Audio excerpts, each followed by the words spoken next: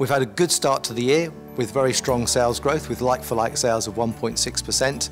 Well, we've made great strides in the first half of the year of implementing our strategy of becoming a multi-channel, multi-product retailer, selling food, clothing, general merchandise and financial services products.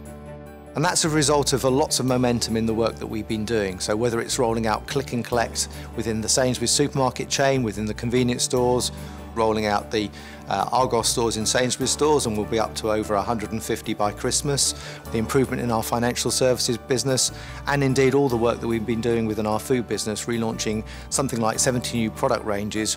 We've seen our profits fall, and that's mainly as a result of the Argos loss in the first half of the year, and we'll see that come back in the second half of our financial year. So we're in great position, we've got real momentum in our organisation, and we're looking forward to executing into the future our strategy week in, week out.